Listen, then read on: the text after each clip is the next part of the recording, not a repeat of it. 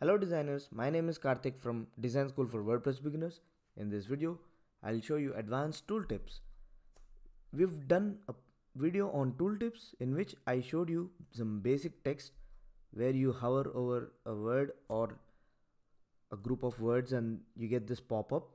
But in this video, I'll show you how to take your tooltips to a whole new level. So you can show him icons instead of this tooltip text. So instead of hello there, you can show him an icon, an image, or even a YouTube video. Before you go ahead and watch this video, I highly recommend you go check the basic tooltips tutorial in which how I taught you how to position the tooltips and how to size and restyle the tooltip and tooltip text. So I highly recommend you go check that out. It will be in the card above.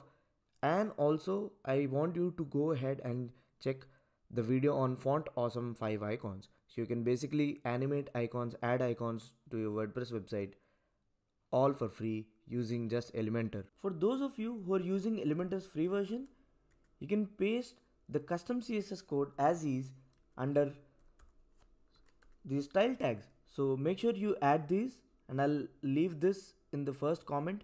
So make sure you add this to HTML code and also copy and paste everything that's in custom CSS column, and your usual div and stuff will be just below this. So for those of you who are using the free version, make sure you add the code here as you won't have custom CSS access.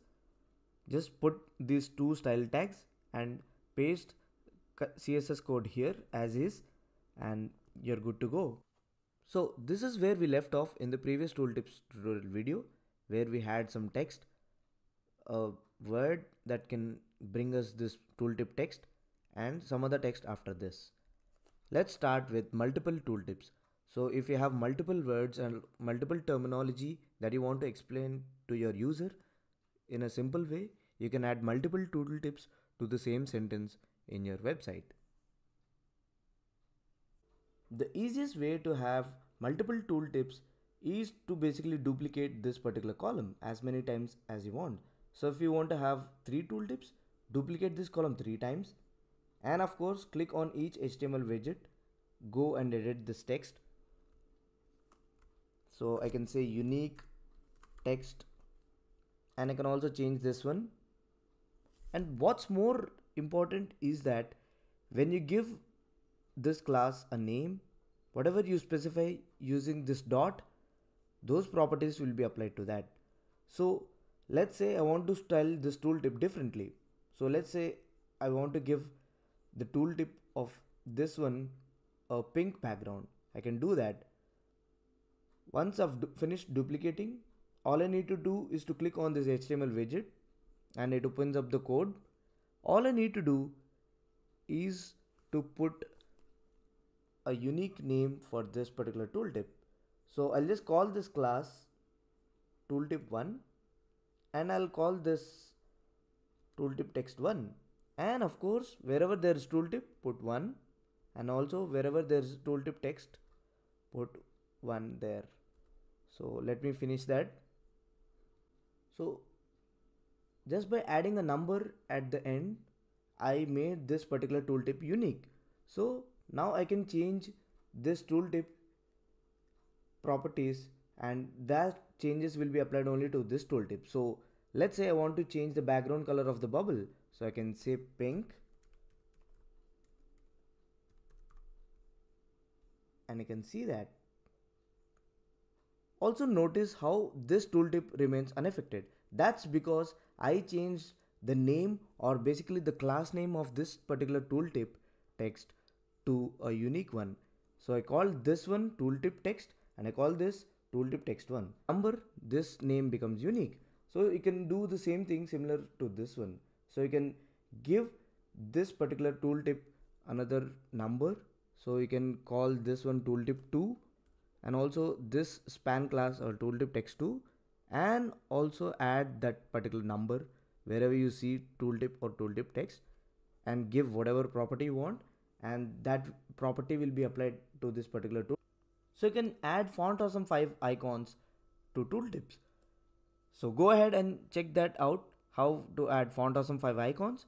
I've clearly explained in that tutorial. Also, it will be linked in the card above. So make sure you check that out before watching this video. So you can replace this hover over me text with an icon, or this particular floating hey there text with font awesome 5 icon. All you need to do is to simply copy the code for that font awesome 5 icon. So just delete the text, and instead of the text, just copy the code that you need to paste to show that particular icon. And just like that, the icon appears, and I've given it some properties. I'll just delete this so that the icon will be displayed at normal size. If you want to scale it, you can do that simply by applying few properties. I've explained all this in the font awesome 5 tutorial. Go ahead and check that out. So here you have an icon, and the tooltip text is kind of weird, so you need to adjust that, but you basically get the thing. So instead of text, you can show him an icon and tell him what that particular icon is, or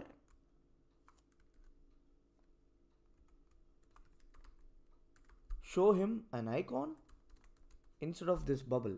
So instead of hey there, I can show him an icon. So let's do that. So instead of hey there, I'll just remove the text and paste the code that I need to add in order to show an icon. So once I hover over this, that icon simply appears over that particular tooltip. You can also show him an image when a user hovers over this particular text. So instead of this hover over me, you can show him an image. So just delete the text and paste the code. And the only thing that you need to change here is this particular URL. So this will be your website's URL, or if you're getting an image or embedding an image from other website, paste the complete URL. Just go to your WordPress media library, copy the entire image's URL and replace that text here. So just like that, your image is shown. Of course, it's stretched a bit, so I'll just remove the styling. So this is the original size of the image, and you can see when I hover over that particular image, that icon is shown above.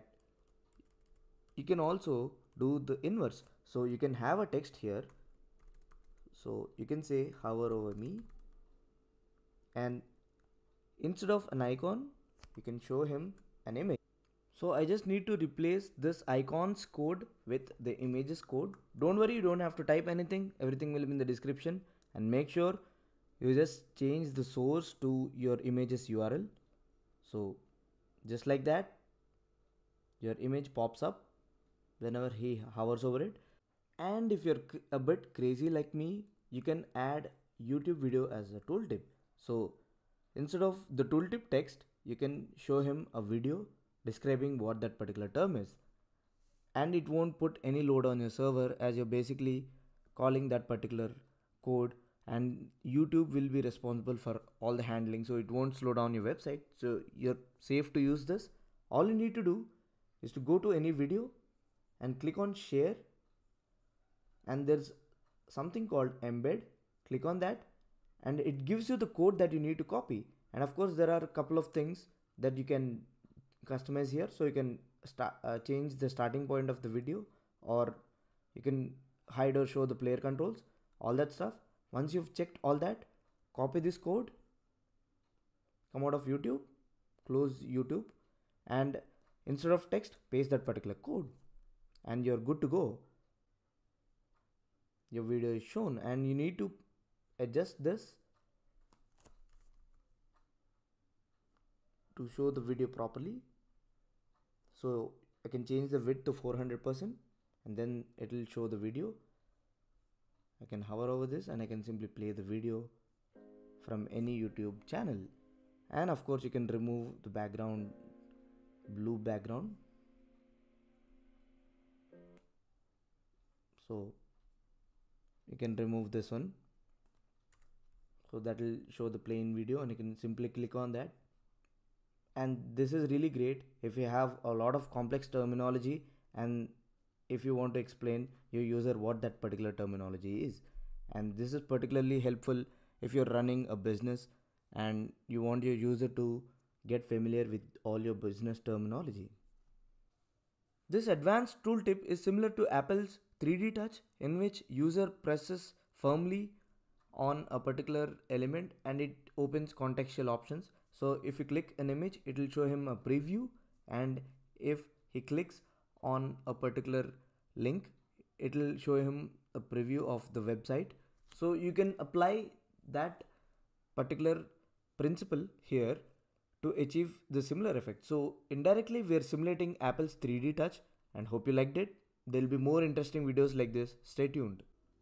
And that's it for now, and hope you guys liked this video. If you did, make sure to give a thumbs up, subscribe to the channel, and let me know what you guys think in the comments down below. And if you need anything else, don't hesitate to ask. I'm ready to help you. Catch you in the next video. Peace.